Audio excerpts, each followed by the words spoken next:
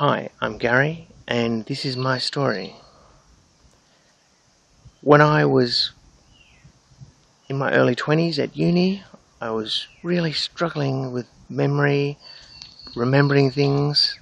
I struggled to get my degree, even though I could understand things pretty well and I was really interested in the science I was studying. But I just couldn't remember things in the exams, and I just struggled to pass my degree. Then after I'd finished that and I moved out of my step-family home to another city, I wasn't able to start a career. I was just not able to get my life together. And I started to look into the reasons why that was, what was going on with my memory, issues that kept coming up about my family, especially my stepmother, and the way that she had been messing with my mind. And then I kept going on that path, trying to get my life together and not succeeding, but all that time continuing digging into my past, trying to work out what happened. I knew that I could not remember much from my childhood, and that was unusual. And I just on and off just kept up with doing that.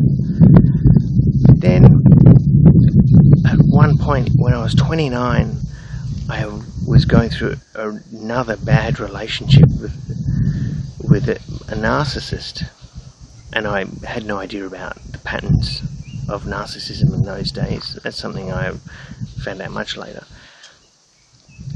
And then I was just standing in my lounge room, and I just admitted to myself I didn't know what else to try about trying to get my life under control, get a career going, sort out my relationship issues with my memory and things like that. And I just admitted I have nothing else left to try. And as soon as I admitted that, immediately there was a little voice in my head that said, I know what to do. So I just stood there for a couple of seconds and thought, well, I don't have any answers. Okay, I'll go with that. And I just immediately started sobbing. And for about 3 months, I was just crying every day. And at first, I had no idea what I was crying about.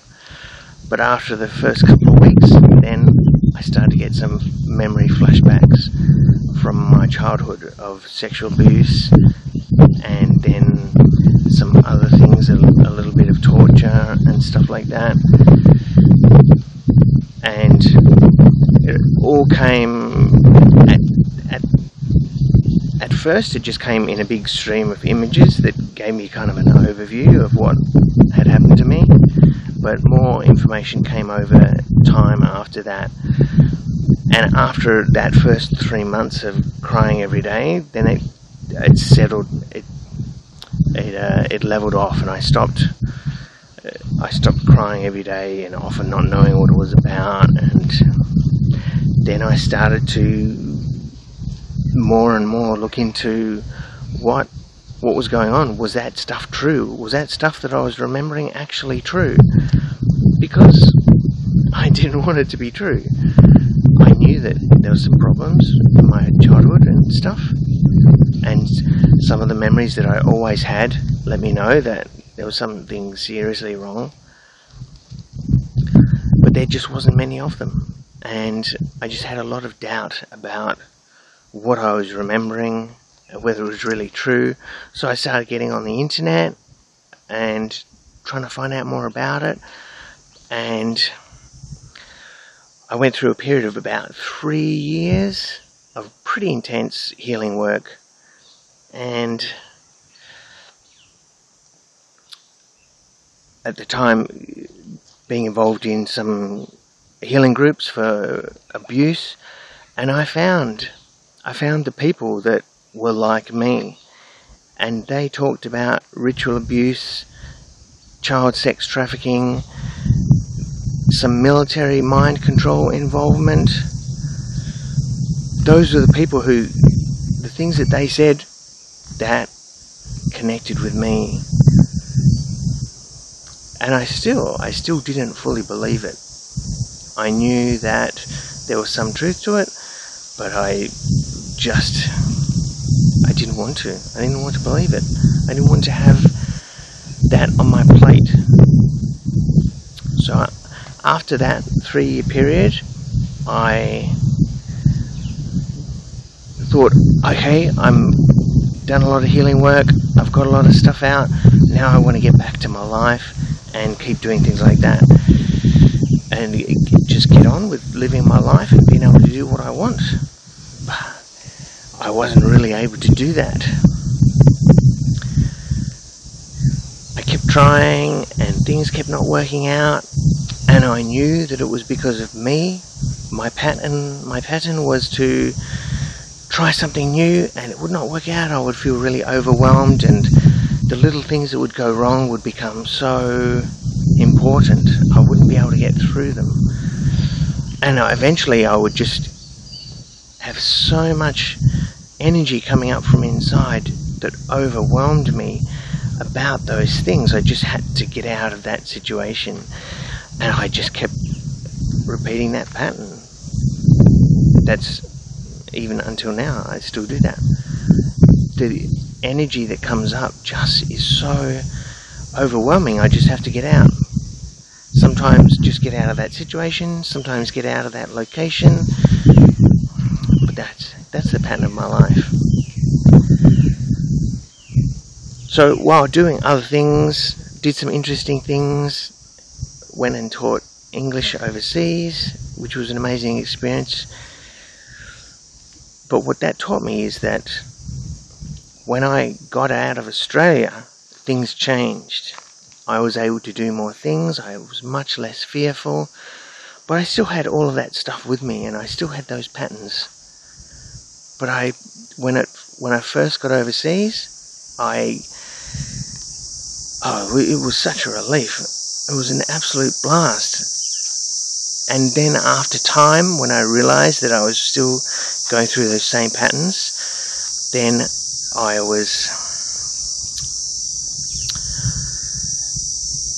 I just had to admit that I had to keep doing my healing work. Even though I'd kind of been doing it off and on a little bit in the background the whole time, it wasn't until that time, after spending a little time overseas, that I realized that I just have to keep going with my healing work. So more and more that became the focus. And during that time, more memories came up about what happened to me, including stuff about ECT, electroshock. I just want to be clear that I don't actually have any memories of getting electroshock, but I've had nightmares about high voltage electricity and dreams about it. The patterns in my life match it so well. When I watch videos of other ECT survivors, I see that that's the same pattern of my life. That explains why I haven't been able to get my life together and things like that. All of the healing work that I've done about the abuse and the release of the emotion and the correction of all of the deep beliefs, that process is still ongoing. That's made a huge difference in my life, and I've been able to get some peace in my life. But I haven't been able to fix those things that are consistently identified as consequences of ECT. So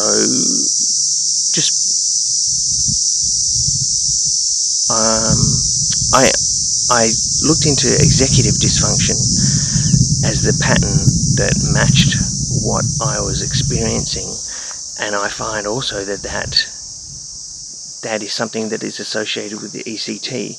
So I can identify a name or a term that describes the pattern of damage that has been done to me,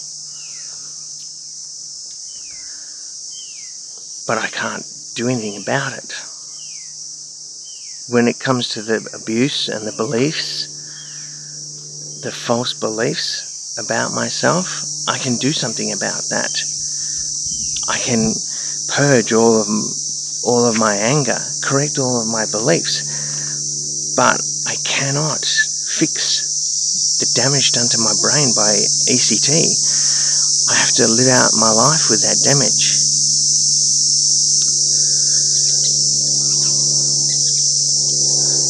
So after my time overseas, I returned to Australia, and then it came before the plane landed. I had a huge panic attack come up, and it took a few days after being here, back in Australia, to work out what that was about. And I realised that it was because Australia was the place where all of that happened. Australia was the dangerous place, and the parts of me that weren't yet healed were absolutely terrified of coming back here. So in my time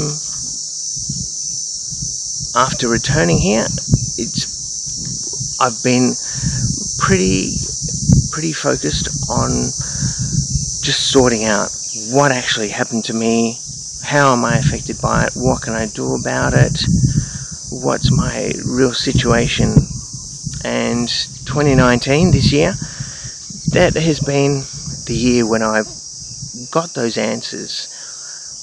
I know pretty much an overview of my life. I'm able to make this video about it. I know what is fixable. I know how to fix it.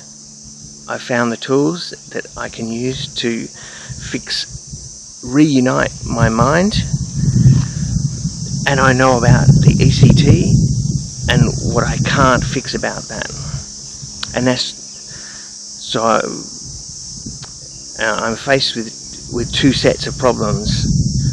One is a really negative emotional set that I'm able to work on and heal and fix, and the other one is the actual permanent physical brain damage from ECT that means that I can't live a normal life. And that's my situation. So now I've wanted to do these videos for years and say, hey, this is what happened to me. I just haven't been able to do it because of all kinds of uncertainty, all kinds of other stuff coming up, and fears and things like that. Now that I've done a lot of healing of the abuse, my fear has reduced a lot, enough for me to be able to do this. I still have a great fear of being forced into more electroshock, that's pretty much a death sentence. To have less mental capacity than I have now would just be, it would be the same as dying. So I still have some fears around that, some fears around being killed. I usually have dreams about people coming to my home and threatening me or just spying on me. It's been like that every night for so many years. It's just a part of my healing process. It's getting better. It's still happening every night, but it's been a while since I've had nightmares about people coming to my home and pointing weapons at me. But that was like that for years. And the more healing work that I do about unifying my mind and getting all those parts, those damaged parts, and bringing them back and healing them, that has improved all those little things like that. So now I still, have dreams about people coming and stealing my things and interfering and just being present. That's still happening, but that will stop in the future when I heal those parts. And that's the situation that I'm at now. So I've managed to get to the point where I can just tell my story, and I'm not sure what's going to happen after that. I have no idea what's coming next, and that's not unusual for me. But now is the time for me to start telling my story and to see what comes of it. In my higher self just wants me to release my truth. My mind has ideas about what the consequences will be, but really my goal is just to release my truth and let the universe do its work on that.